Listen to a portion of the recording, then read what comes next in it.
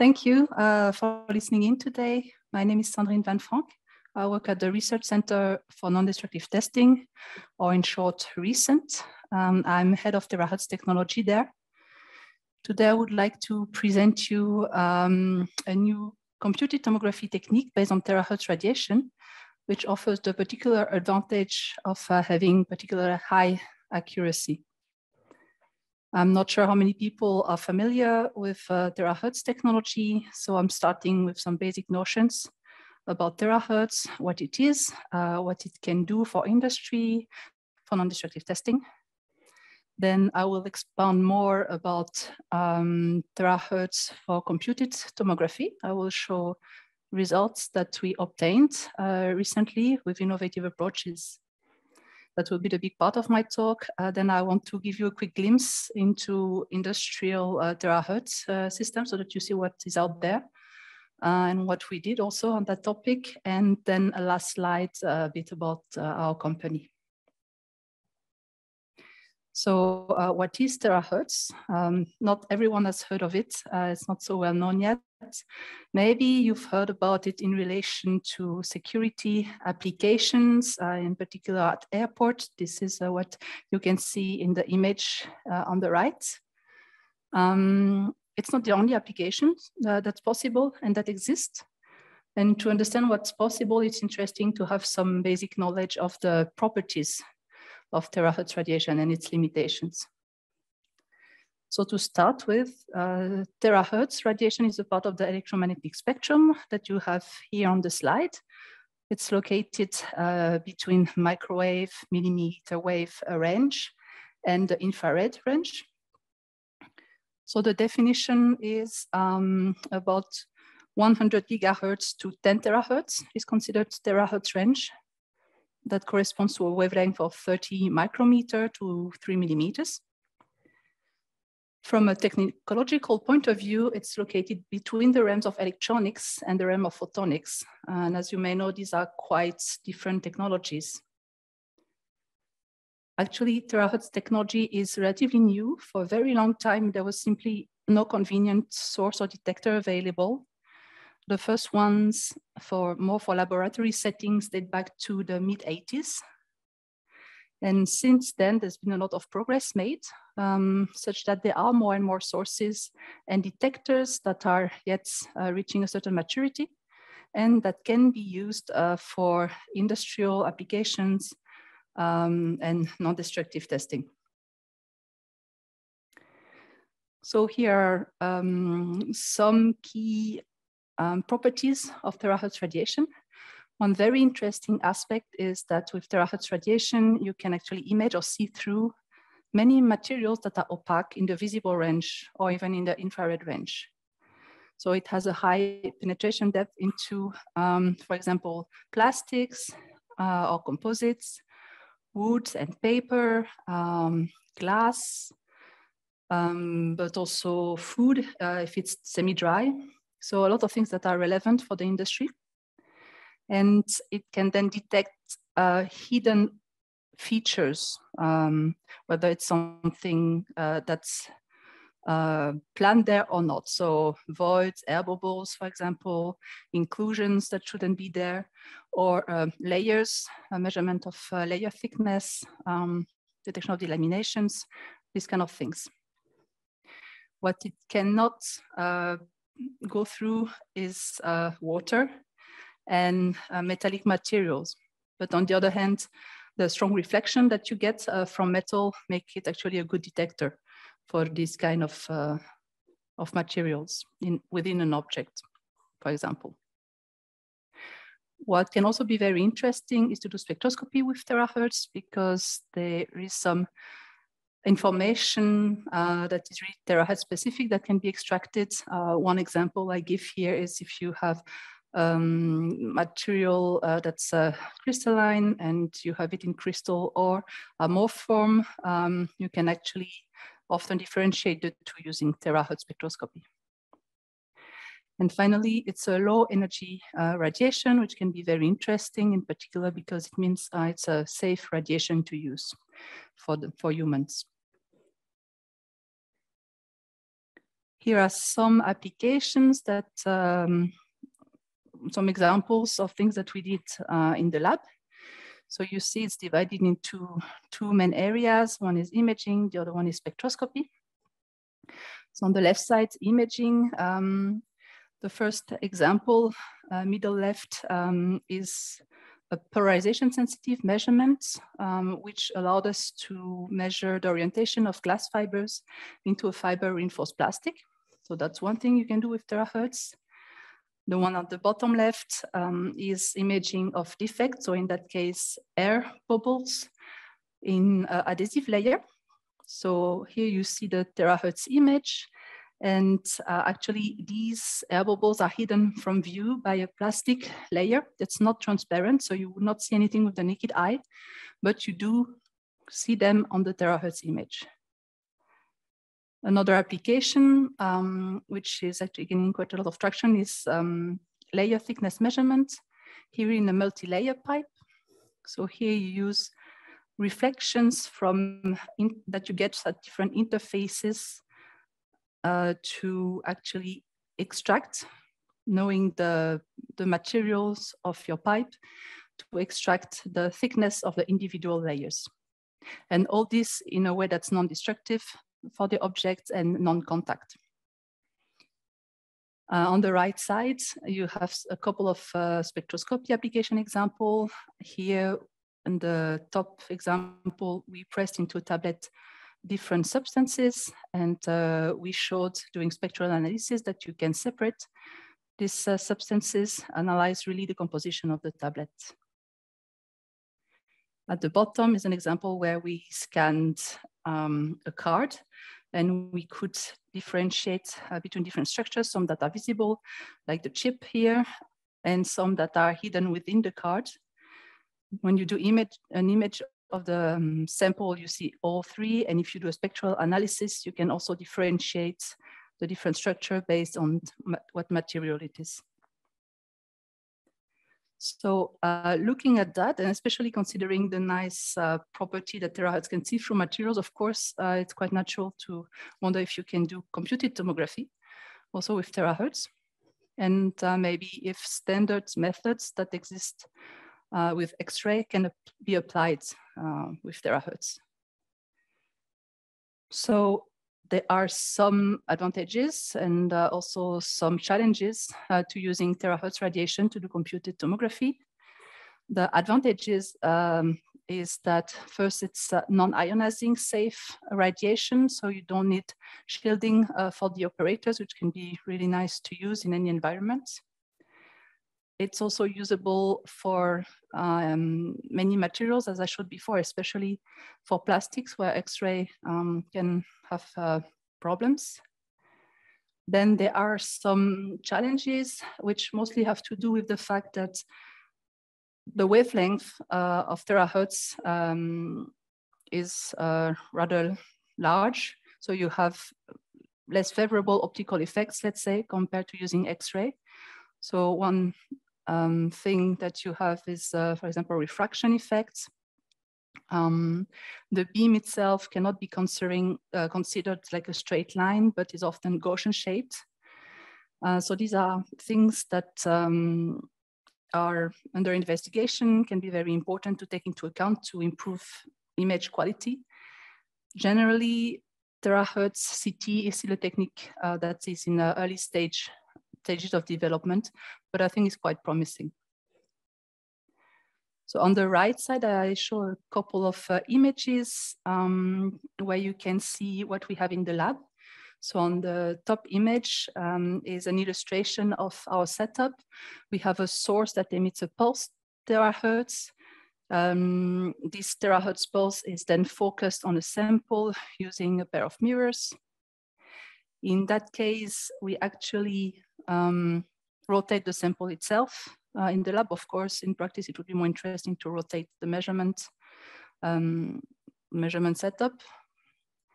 Anyway, you have two photos showing the sample and the holder that we have in the lab.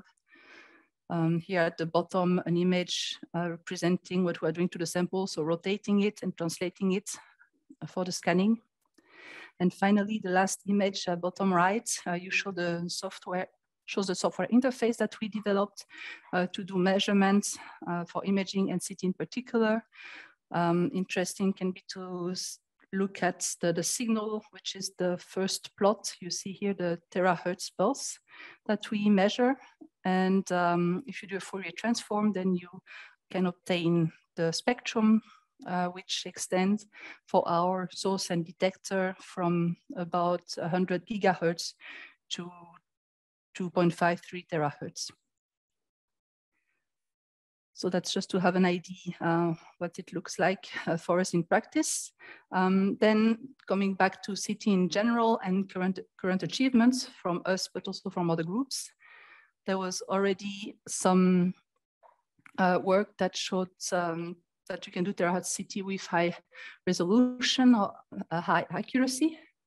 So the numbers are in hundreds of micrometers, but you have to remember that the wavelength of the terahertz radiation is much longer than for X-ray. So 1 terahertz represents 300 micrometers.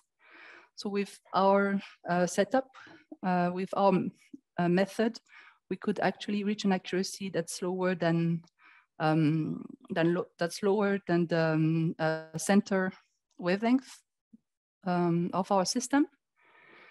And others have shown with higher frequency continuous wave systems also resolution on the order of 250 micrometers. There are also already some very fast systems that do Terahertz-CT, either with single or few frequency system. There are some innovative approaches that allow for improved image quality. One of them is our phase contrast Terahertz-CT, which I will go in a bit more detail in a second. And also including different optical effects, such as refraction in the reconstruction, which is something that we did in the 2 publications that are listed here at the bottom of the slides in Optics Express. So I can show you with the images on the right side what we did in the frame of Terahertz-CT. So we have here an example of a 3D printed sample with a tube and the letters THz for terahertz inside. And we applied standard X-ray reconstruction methods using the amplitude of the pulse, so similar to what you could do with intensity. And there you can see that the letters THz are barely recognizable. On the other hand, if you use the phase information that's contained in the pulse, then you have a much better image quality. The letters THz appear very clearly. And another thing that you can notice is that although in the original sample, all the structures have about the same wall thickness, the letters here are thicker than the tube wall, which is due to refraction. So what you can do is include refraction effects, and with that you can reach high accuracy, both for straight wall samples and curved wall samples. So here are 2 examples of other samples that we measured. For this sample with straight walls, we actually could have a measurement with an accuracy of about 100 microns. And if you have curved wall, which is where the refraction effects get problematic because they deviate your beam, then correcting for the refraction allows us to go from accuracy of about 600 micrometer down to 150 micrometers. Then we also try to estimate the resolution in the sense of if you have a gap in the wall, can you detect it? How well can you measure it? So we have here in a sample that is also constituted of 2 tubes. In the inner tubes, gaps that go from 1 millimeter to 5 millimeters width. And we showed that down to 3 millimeters, you could estimate the size of the defect quite well. With 1 and 2 millimeters, you can still detect it, but you can't easily or as easily measure it. So that's why we say we have a resolution that's on the order of 1, 2 millimeters. And that's actually limited by the spot size of the terahertz beam, which is relatively large. So a couple more information with our current setup. We can image samples that are up to 7 centimeters in width. And we have, as far as we know, the fastest pulse Terahertz-CT reported in literature. For information or for comparison, I'll also show a couple of examples on the right side from other research groups. So one is a roll-it corrector that has been imaged with a continuous wave terahertz system at a rather low frequency. The advantage is that it's a rather cheap and fast solution with the convenience that the resolution is not so high. And at the bottom, you see a very detailed tomographic image taken with a high frequency terahertz setup. And this setup is also quite fast, not as cheap, but it has very high resolution at the expense of maybe restricted field of view. Anyway, I think all interesting setup with their advantages and their limitations, and it depends on the application, which ones is more interesting. Okay, with that, I'm coming to the part about industrial terahertz systems. So not anymore for CT, but rather for imaging or measurements in general. Here I have a video showing a high-speed terahertz system, which we developed. It's coupled to a robot and allows to measure free-form objects. It's been developed in collaboration with the company Phil in Austria. So I'll start the video. There's no sound, so that's normal.